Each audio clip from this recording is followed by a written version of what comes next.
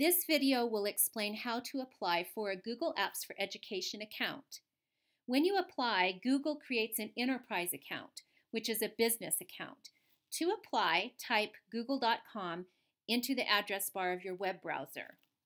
Search for Google Apps for Education. Select the official site. Click Get Apps Today. Complete the sections titled About You and About Your institution. So I'm going to type in my name and my work email and my institution name. You can type in your school.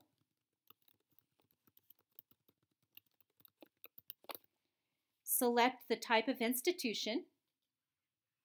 Type in your work phone number.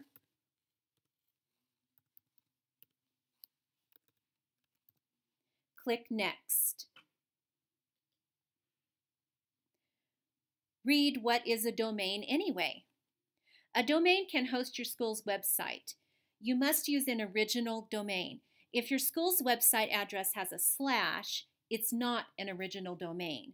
If your school's web pages are part of the Washoe County School District website, then the web page addresses will contain a slash. If your website has a slash in it, you have to select Buy a New Domain Now.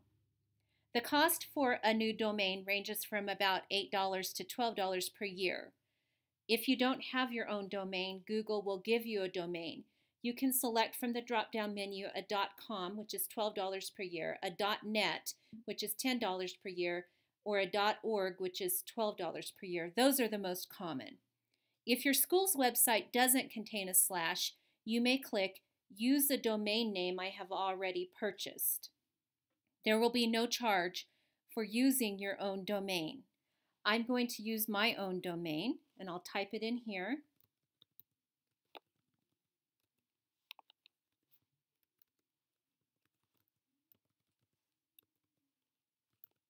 Click Next. Type your username. Type your password twice.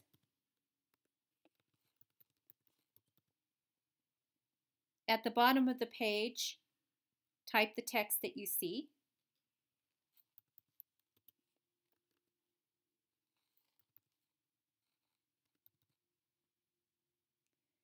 Then at the very bottom of the page, click I have read and agreed to the Google Apps for Business agreement. Finally, click Accept and Sign Up. Google will send you an email after they create your new account. Be sure to keep the email for your records. It will contain important information. Once you have your new Google Apps for Education account, please remember you can set up Google Apps so that students cannot use email or so that they can only email the teacher and can't email outside of the domain. Groups of students are called organizations. You may want to have an organization for each grade level. You can turn the various apps on or off for different organizations.